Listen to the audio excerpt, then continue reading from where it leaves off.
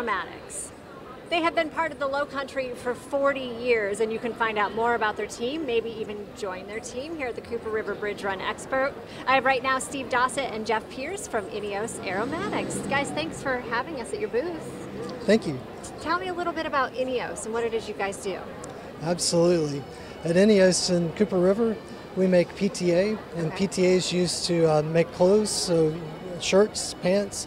Also, we use it to make a carpet as well as packaging protection as we ship. Okay, so it's something that most of us don't know about, but it's in a lot of things, right? Right. It's in everything basically that we use day in and day out. Right. So why was it so important for you guys to come here, be a part of the Cooper River Bridge Run as a sponsor?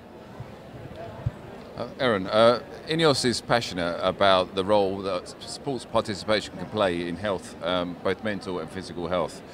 We have many manufacturing facilities and offices that have sports facilities where our employees can train and get fit. And they have access to a great website where they can learn training programs and fitness regimes. It's a lot of fun. That's cool. So what does the Lowcountry mean to your business?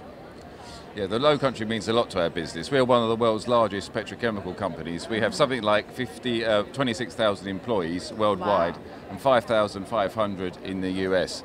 We've been a very successful company so far, and having a plant in Wando there, its success is based on the fact that we have an excellent pool of highly skilled and motivated employees, right, in which to support our plant.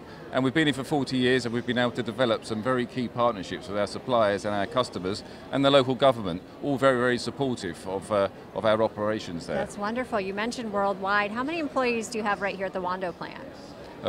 Just over 5,000. Just over 5,000. Okay. Oh, sorry, 180. 180. Yeah, sorry.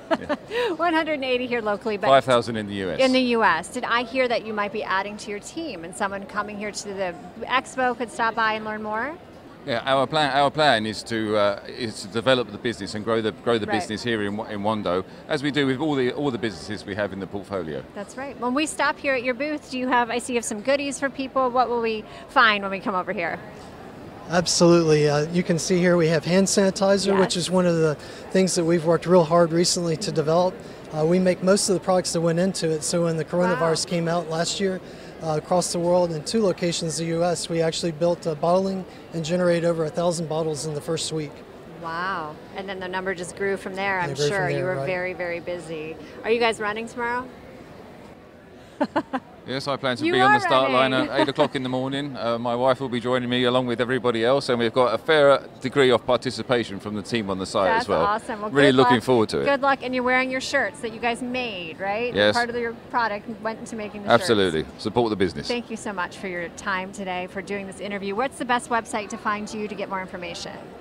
Yeah, absolutely. You can go to INEOS.com and careers to find more about our site. Great. At the Wando or Cooper River site, as well as the other 30 sites in the U.S. Wonderful. INEOS.com is where you can find more information. Correct. Thank you, guys. We're going to take a quick break, and we'll be back here from the expo, here at the Cooper River Bridge Expo at the North Charleston Coliseum right after this.